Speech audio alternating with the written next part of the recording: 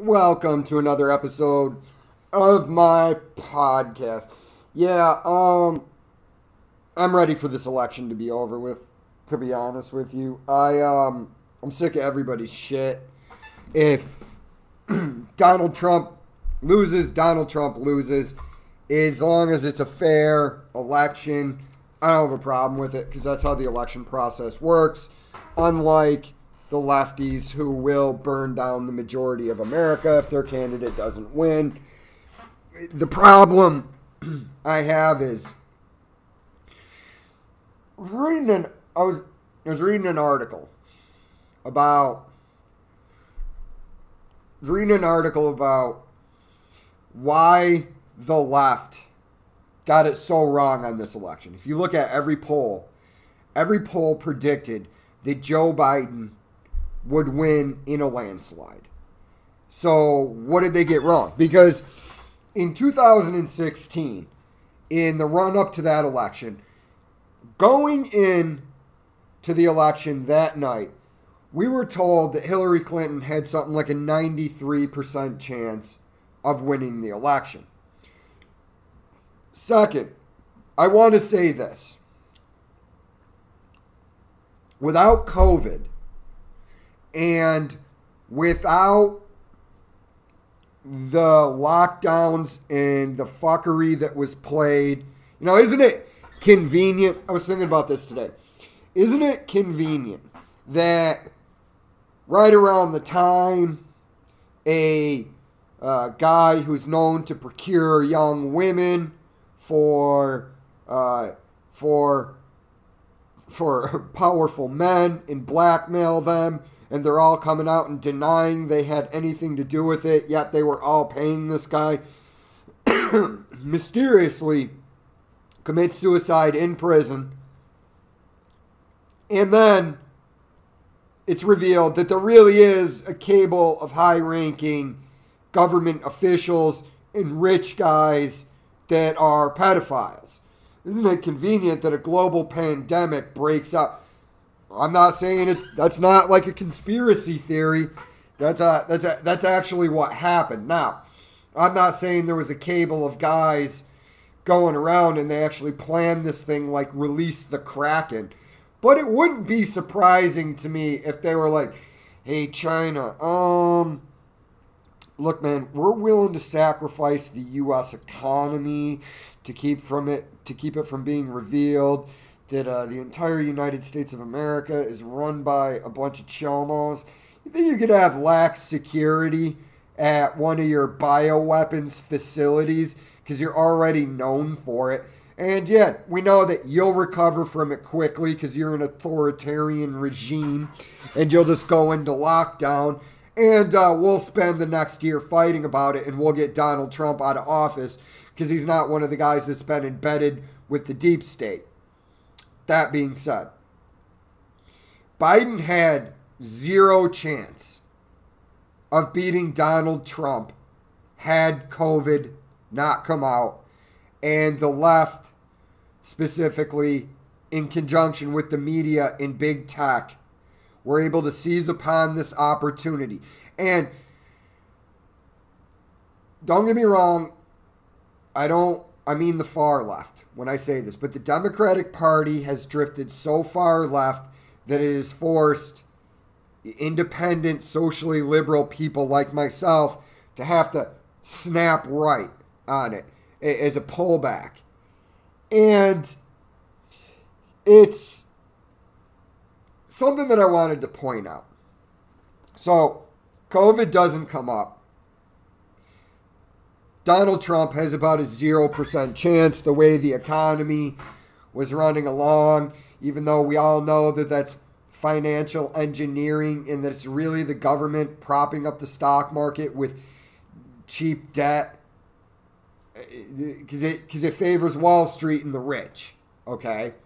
It screws the small-time investor like you or I who has years to accumulate stocks because we're actually buying artificially inflated equities so our money doesn't go as far. Now,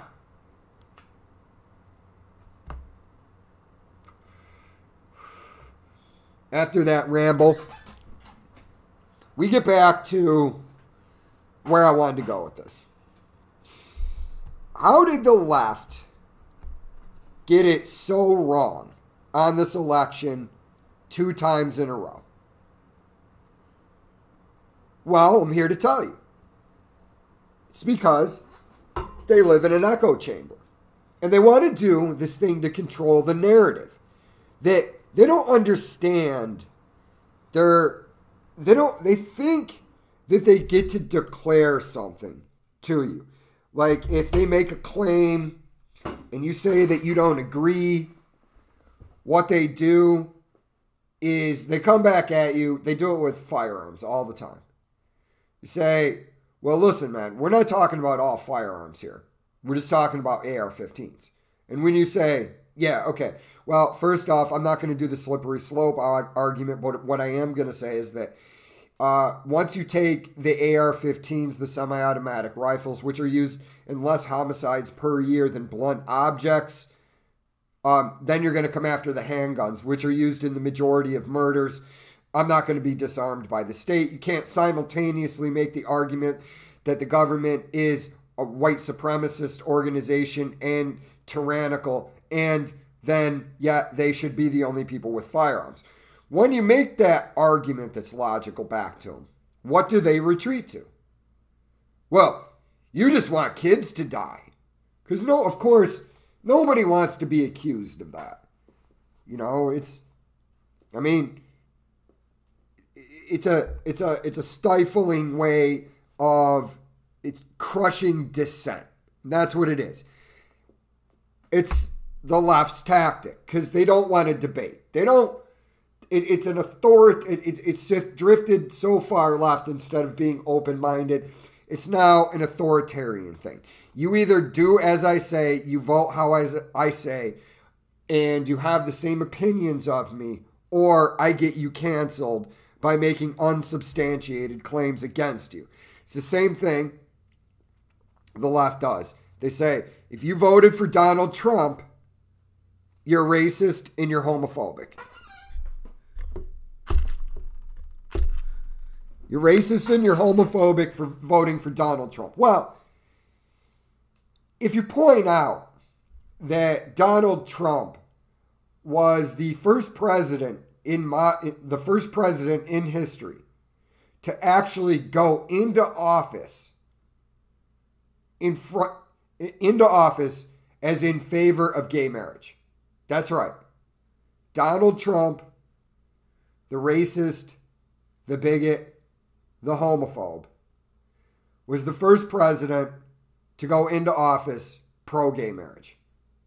Now, you can make some arguments that he didn't articulate it right about certain trans issues, this and that. But there's a nugget of truth in a lot of the things that he says. You know, on trans issues, you're gonna have to unpack that argument with me. If you make the argument that an adult should be allowed to change their body if that makes them happy, I'm more than happy to call that person a woman, and I'm not judging them for it. I'd be more than happy to hang out with them, be friends with them. You can't exactly call me a transphobic person if I don't want to go to bed with that person. Okay? That's not how that works. You don't get to shame me into finding something attractive that I don't find attractive. Okay? If you're not attracted to large women, you're a fattest. You're sizest. No, I'm just not attracted to you. There's plenty of women out there that would look at me, even though I'm in shape and I'm a decent looking dude, I'm a pretty good looking guy. There's a lot of overweight women that would look at me and be like, yeah, I'm not attracted to you. And I just have to accept it. I can't get mad. It's not how that works. I don't then get to accuse her of being a bigot towards people that are follically challenged because she doesn't like bald men. She doesn't like bald men. She doesn't like bald men. It's not on me to judge, and it's not on me to also come around and say, well, you're fat, so you should just take whatever you can get. Because that just shows a low self-esteem and insecurity. So we get to it. And what the left gets wrong is they're still doing it. So, instead of being allowed to have a reasoned discussion about why you voted for Donald Trump, I lay out my reasons on why I voted for Donald Trump. I think I have several times on this podcast. Donald Trump, to me, turned out to be an objectively bad president. Some of that is the continued rise of social media. Some of that is his actions and his words. Said he was going to go on to Washington, drain the swamp. Because as old Hickory said, Congress is a den of thieves and vipers. Andrew Jackson. Washington is just corrupt to its core. It's run by oligarchs. He knew how this stuff worked. I didn't vote for him in 2016. I voted for him this time. Really. Not in support of the Republican Party. But what it was an FU to the Democratic Party that I watched completely rig the democratic process in the primaries. If we are going to have a democracy, which we're not a democracy, we're a republic. That's how we were founded. That's what we are, whether you like it or not. Democracy doesn't work. Democracy means, and I don't want that to get misinterpreted. I mean, everybody gets a vote, but you also don't want to have it mob rule, because in a true democracy, if the largest part of the population, say the poor people, they can just vote to make it law to strip the money from the rich people, that'll destroy society in the end. Anyways, that's my bro philosophy level knowledge of that. What the left still hasn't understood is that there is a subset of Americans who are voting for Donald Trump on this reason. You're not going to tell me how to think and act, which has become, you're not going to tell me what I'm allowed to see. You're not going to say something is problematic. And I hope big tech realizes what's coming. Because what's coming at a certain point is enough conservatives get frustrated enough. And let me tell you something. I think Joe Biden is a one-term president. I don't think he makes it through his entire presidency. I think Kamala Harris ends up being a Marxist disaster that is only kept in check. That is only kept in check by Congress and the Senate. That's a lot of this was Americans flatly rejecting the road to Marxism, which is where Kamala Harris was leading us. You know, the Cuban population, they voted overwhelmingly for Donald Trump because a lot of these moves are straight up out of the Communist Manifesto. Don't get it twisted. AOC, she's not about making things more equitable. She's about installing communism and Marxism in this country. And I say it all the time. I'm not opposed to certain socialist programs. I don't know what the right answer is, whether a socialist medical system is the answer or a capitalist one is. I tend to think in a country this wealthy, why don't we run an experiment? Why don't we see which one is the most efficient? Okay? and never give either one a monopoly. You could have government workers in there saying, listen, we're competing against the private sector. You want to keep your job, you're going to pump it out. But what they've done, and they're going to continue to do, is live in this echo chamber where they can't understand any reason why somebody just doesn't wholeheartedly embrace their ideas, no matter how loony they are. And when you say to them, like, look, man, the Green New Deal makes no sense. It's too expensive. I'm not behind it. Oh, you just want kids to die because you won't support what I'm saying. They just want to silence people. So the View host, Sonny Hostin, slams 69 million un-American voters for looking the other way and backing racist, homophobic, misogynistic Donald Trump. I don't know if Donald Trump is racist because I can't read his mind. I'm pretty sure he's not homophobic, or if he is, he hides it well, considering he was the first American president to go into office openly supporting gay marriage.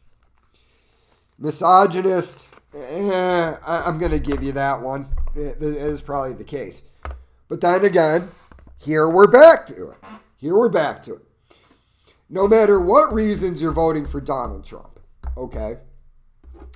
Let's just say that it was Kamala Harris and AOC running for office. And they were out there fully campaigning to turn America into a socialist nation like Cuba, a communist nation like Cuba. And I know there's different levels of socialism. There's democratic socialism. I get all that. But it's always these... How come the Democratic Republic of North Korea? It's anything but democratic. But they could be running on that platform.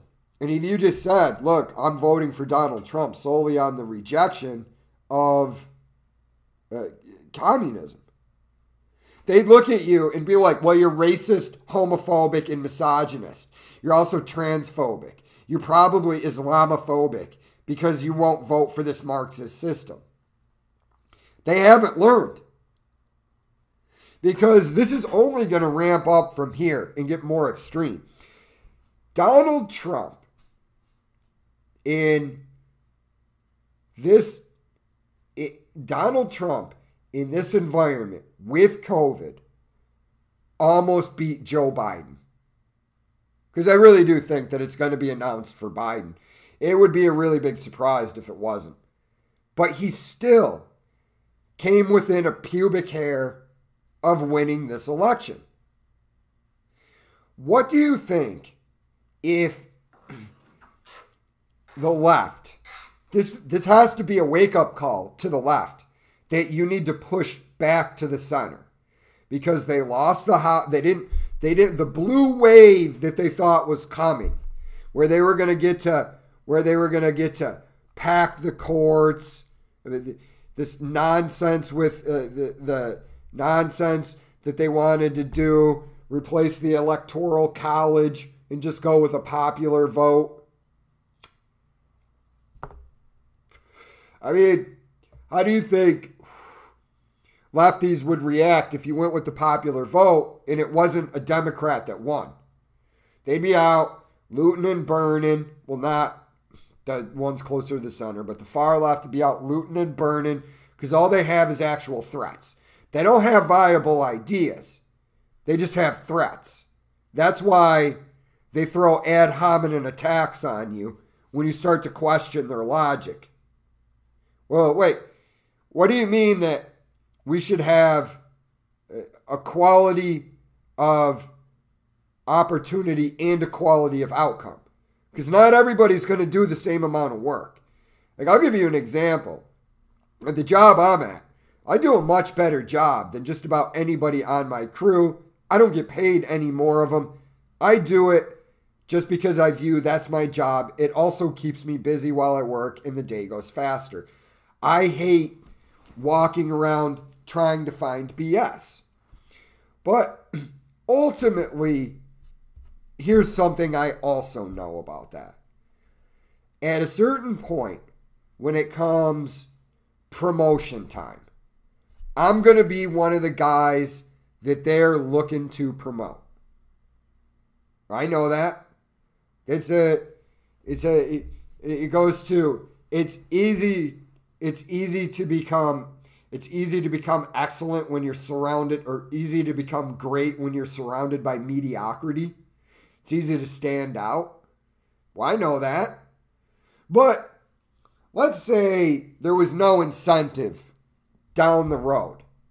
I'm not going to get a raise in the form of an advancement in a position. First off, let me tell you something. The job I do is not a job I particularly wanted to do or saw myself doing. But no matter what, I would do that job well, and I would do it to the best of my ability solely for this reason. It's not about me. It's about me. It's about other people. Not to give away. It's about helping other veterans. So it really doesn't matter to me. Yeah, of course, I want the raise and I want the extra money. But even if I wasn't ultimately going to get anything out of it, I would still do it to the best of my ability, because I just view it as I would want somebody to do that for me. But I mean, for the most part, if you eliminate that, you get more because you put in more. There you have it. People stop working hard. Why should they? You know, if AOC is, I wonder how she would feel if she campaigned for her senator, whatever she is, congresswoman. She campaigned, and then a guy did no campaigning, and they both got the same position. How would she feel about that? Or maybe she just barely eked out a win. Would she feel good about that? Or what if she lost? What if the guy did nothing? He was just some dude named Bill sitting in a bar somewhere, didn't campaign, just said, hey, I'm running for Congress. And AOC lost. Come the next one. She tries to unthrone him. She works even harder this time. This guy does nothing, and he wins. She wins this time. Next time they run, she works her tail off again. He does nothing, wins. And it's a never-ending cycle. At a certain point, she's going to stop putting in the effort because she's not getting the reward. You know? But that's basically what it was. It was a flat rejection of taking the country into a completely uncharted territory on the left. The confiscation of guns, because don't kid yourself. The Democrats on the far left want your guns. That's not a conspiracy theory. They flat out said it. Beto O'Rourke said when he ran, hell yeah, we're going to take your guns. Like this little scrawny little politician that's never been in a fist fight is going to take my firearms from me. It's going to send a guy who's better at violence, because it comes down to this. Hey, if we're on the frontier, and he's, hey Jay, we just decided over there in Washington that you're not allowed to own that weapon anymore, so I'm going to need to take it. I'm going to look at him and be like, yeah, you're going to get buried out here. Plausible deniability. That's what's going to happen. Get the fuck off my property. But I digress. I think there's